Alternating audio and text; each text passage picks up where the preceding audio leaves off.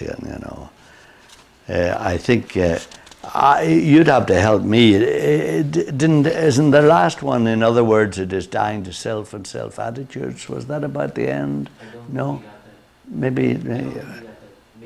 Yeah, because I had the bent C. You remember the C is the bent I, and and it ends and seeks its own glory. At last bows its head to God's will, admits its wrong, gives up its own way to Jesus, surrenders its right, and discards its own glory, that the Lord Jesus might have all and be all. In other words, it is dying to self and self-attitudes.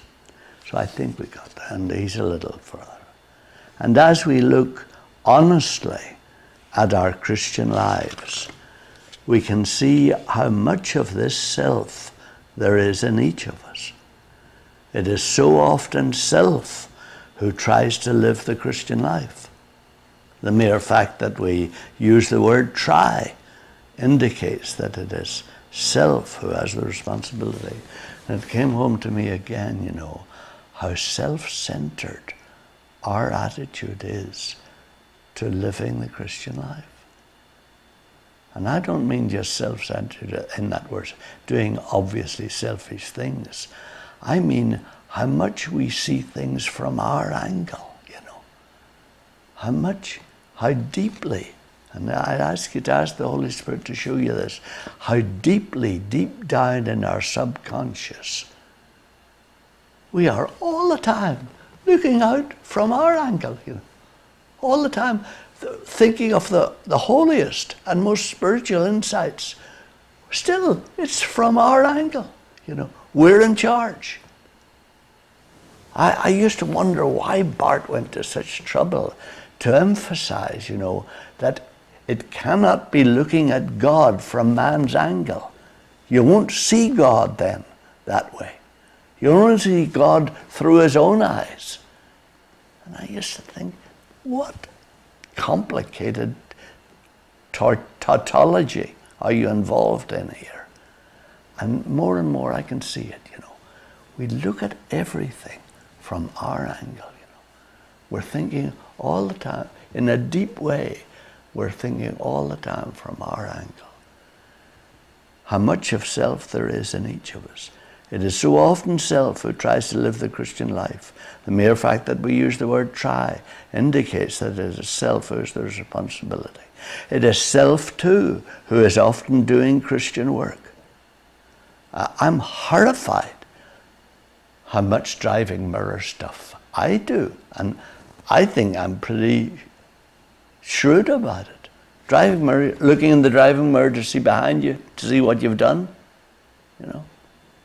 How much, oh, well, I did that quite well. Or did I do that quite well? Which is just as much preoccupied with myself as I did this well, you know.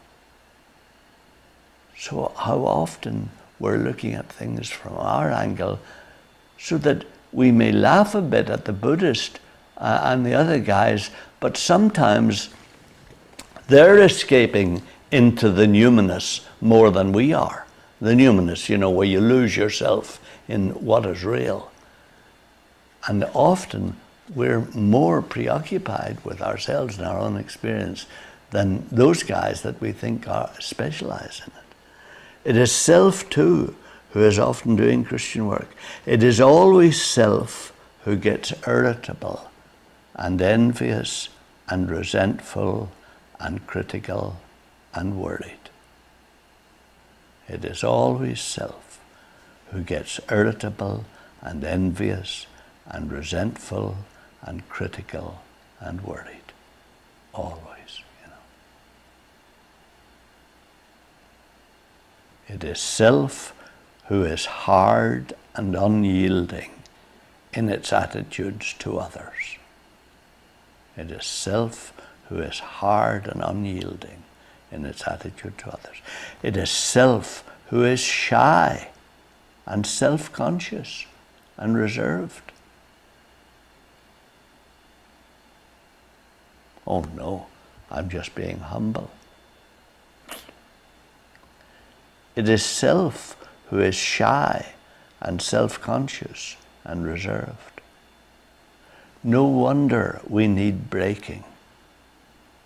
As long as self is in control, God can do little with us. For all the fruits of the Spirit, in Galatians 5, with which God longs to fill us, are the complete antithesis of the hard, unbroken spirit within us, and presupposes that it has been crucified.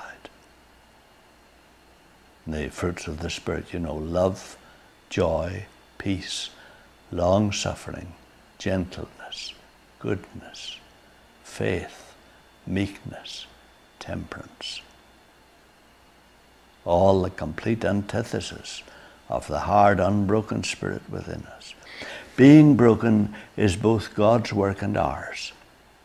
He brings his pressures to bear, but we have to make the choice.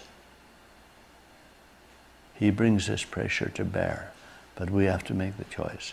If we are really open to conviction as we seek fellowship with God, and willingness for the light is the prime condition of fellowship with God, if we do that, God will show us the expressions of this proud, hard self that cause him pain. Then it is we can stiffen our necks and refuse to repent. Or we can bow the head and say, yes, Lord. Brokenness in daily experience is simply the response of humility to the conviction of God. And inasmuch as this conviction is continuous, we shall need to be broken continually.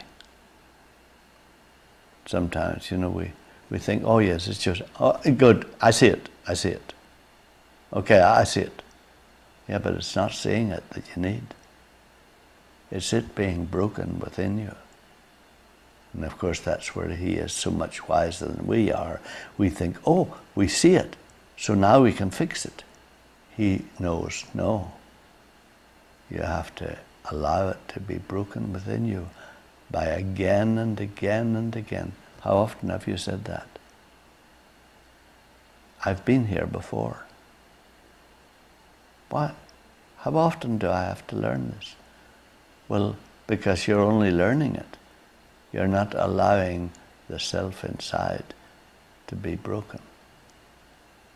And this can be very costly when we see all the yielding of rights and selfish interests that this will involve, and the confessions and restitutions that may become sometimes necessary. For this reason, we are not likely to be broken except at the cross of Jesus. The willingness of Jesus to be broken for us is the all-compelling motive in our being broken too. So Lord Jesus, were you broken? Were you humbled? And I am in you. Am I willing to be humbled too? We see him who is in the form of God, counting not equality with God a prize to be grasped or hung on to, but letting it go for us and taking upon him the form of a servant, God's servant, man's servant. Sometimes, it happens and you think, but I don't deserve that. I don't deserve to be treated like this. Well, probably you do, but no big deal. Did he deserve to be treated like that? We see him willing to have no rights of his own, no home of his own, no possessions of his own, willing to let men revile him and not revile again, willing to let men tread on him and not retaliate or defend himself.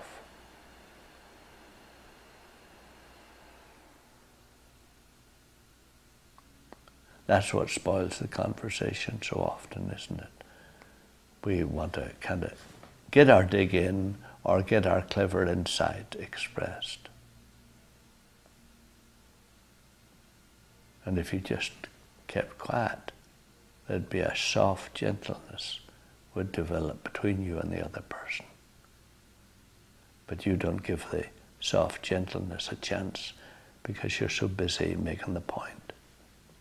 Above all, we see him broken as he meekly goes to Calvary to become man's scapegoat by bearing their sins in his own body on the tree. This, of course, this next one is a hard one. Every man has great difficulty with this one. I suppose the woman has also. Here it is. In a pathetic passage,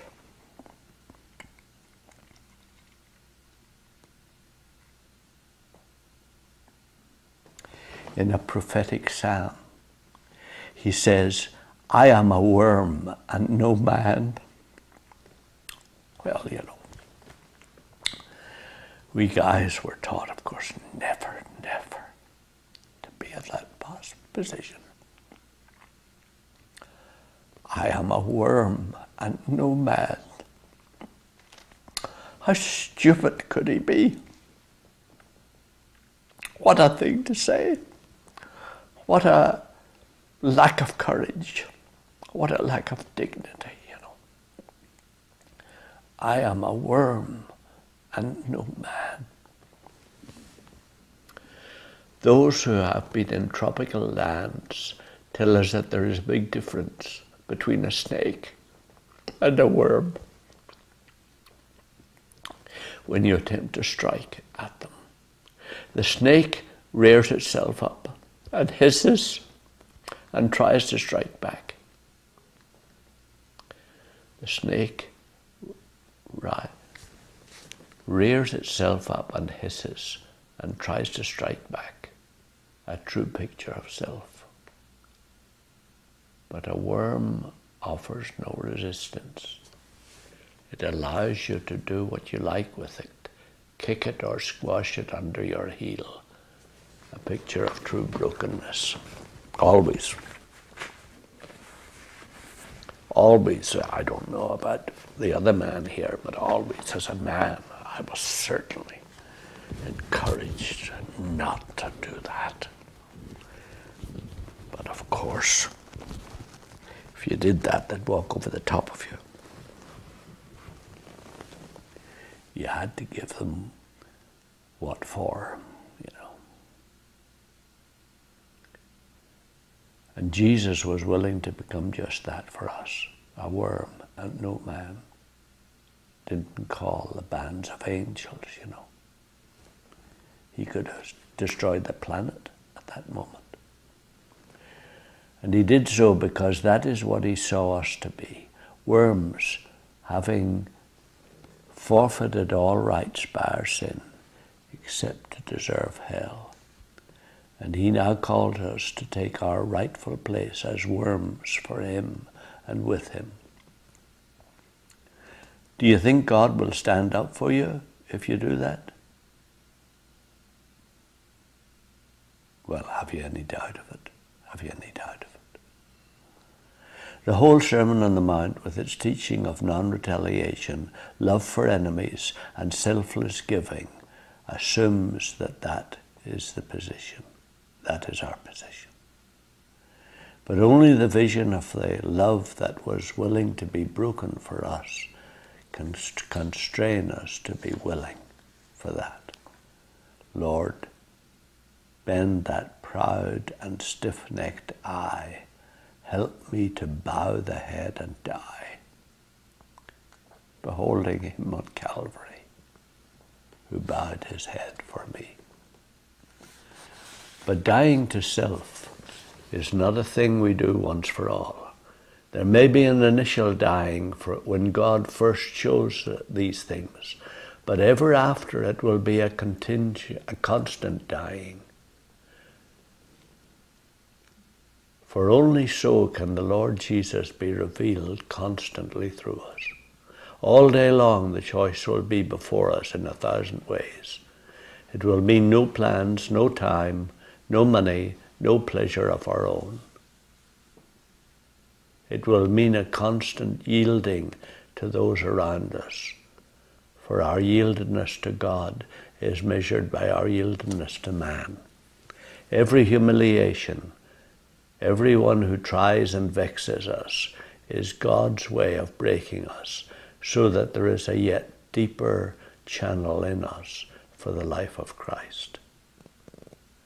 You see, the only life that pleases God and that can be victorious is his life, never our life, no matter how hard we try.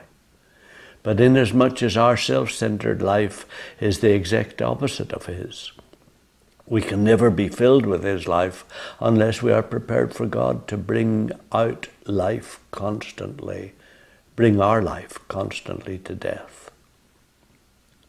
And in that we must cooperate by our moral choice.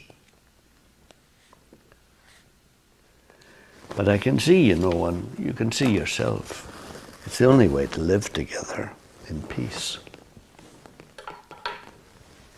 And if you live that way in peace, we become aware of another person who seems to walk the floors of these rooms.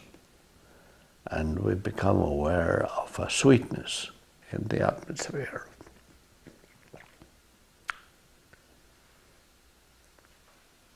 And a healing power that brings us relaxation and rest every time we come through the doors,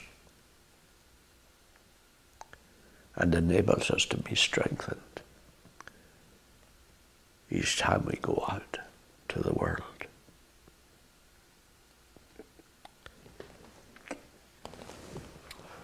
And it comes because there's blowing around the atmosphere a spirit of Christ that softens everything and makes us more like him. So I think God has called us to something beautiful and good, and something that is the opposite of the spirit of the world, So let us pray.